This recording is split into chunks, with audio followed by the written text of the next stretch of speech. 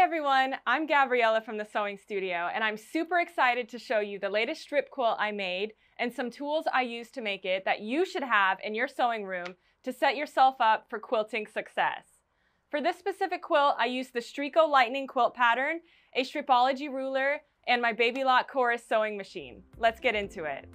So for this quilt, you need 1 Kaffe jelly roll and 3.5 yards of a light blender fabric. I used my jelly roll in these colorful segments, as you can see, and then I had to cut 2.5-inch strips to go with my 2.5-inch strips from my jelly roll, and I used my Stripology Ruler to do that. You will need a 1/4-inch quilting foot and any ruler with a 45-degree angle on it. You also need basic quilting supplies like your cutting mat, rotary cutter, and thread. Let's cut some strips. So this is what a Stripology Ruler looks like. It has convenient little slots that are in 1/2-inch intervals that allow you to slide the blade of your rotary cutter in so that you can cut strips of any size quickly and efficiently. I will say first, this is the extra large ruler. It comes in a couple of different sizes, so you just get the size that you think that you need for your project. So basically for this quilt, I have to have 2.5-inch strips by the width of my fabric. So I need 2.5 inches by 44 inches. So I want to cut my 2.5-inch strips like this. That means that I want to fold my fabric, the fold that it naturally comes off of the bolt, down to my selvage, so that when I line it up on my mat and I lay my ruler on top, I'll be able to cut my 2.5-inch by width of fabric strips. So once I have my fabric folded under the ruler and lined up on a line on the fold, I know that my fabric is going to be cut in straight strips. One important thing to note about the Stripology Ruler is it has little like teardrop shapes on the top and bottom for you to be able to nicely slide your rotary cutter in.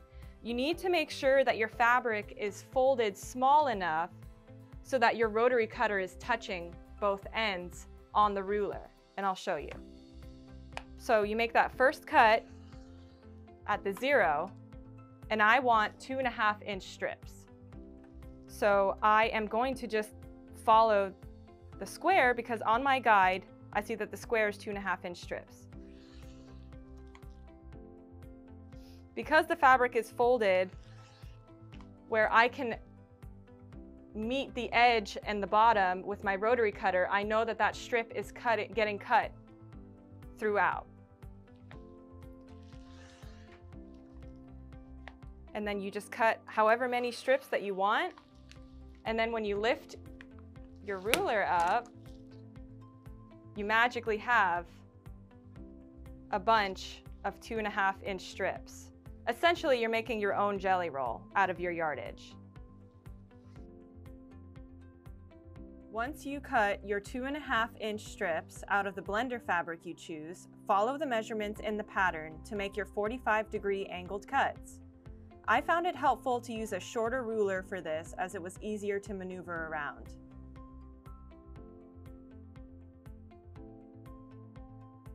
The pattern also includes a couple helpful templates you could use to make your angled cuts. Then separate all of your angled segments into right facing point and left facing point piles and piece away. You are going to sew all of the right facing angled segments together to make a bunch of longer strips, and the same goes for the left facing angled segments. Then the pattern instructs you on how to sew the strips together to achieve the unique layout of the strip quilt. Now that I have all my strips and segments cut for this quilt, I'm going to show you a couple of features and functions that I found super helpful on the BabyLock Chorus while piecing this quilt together. One thing that I really love about my BabyLock Chorus is the automatic never miss needle threader. All I have to do is press that button and my needle is threaded. Hold on, let's get a close-up slow-mo shot of that.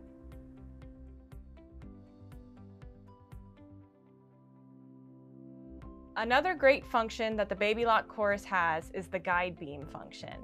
I'm able to select that by just pressing this button, and I can adjust my guide beam to be wherever I want it. But in this instance, for this quilt, I want it right in the middle because that's where my needle position is.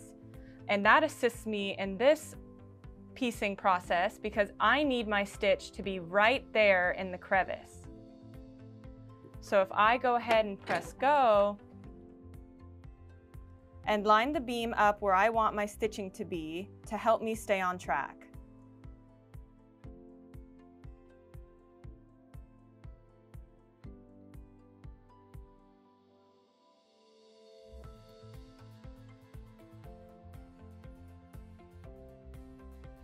Another great couple of functions that I love about the BabyLock Chorus is the reinforcement stitch and the thread cutter. You can find those functions conveniently placed in buttons up here. That's the thread cutter and that's the reinforcement stitch button.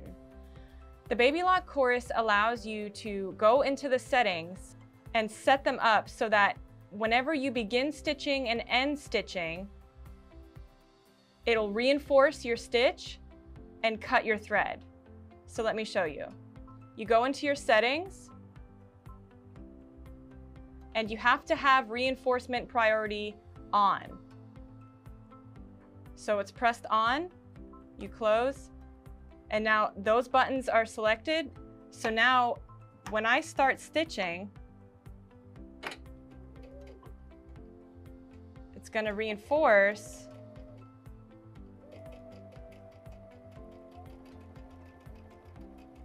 And then where I want to end, I press this, it does the reinforcement stitch, and it cuts my thread.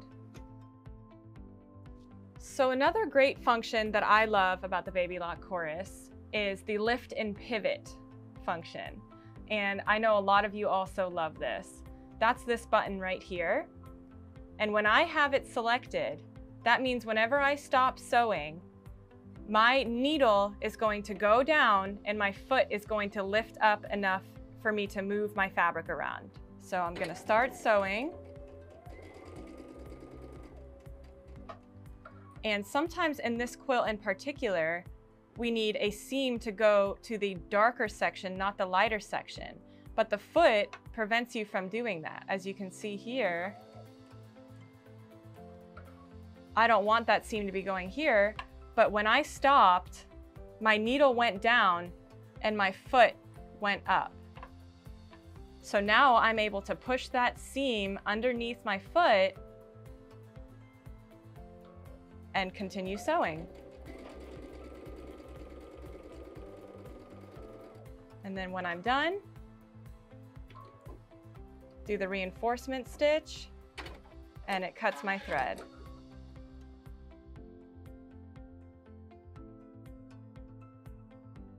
So I hope you got something from this video, whether it's to make your own awesome Kaffe Fasset lightning quilt, try your hand at a Stripology Ruler, or come in and see us and test out a BabyLock Chorus sewing machine. Happy sewing!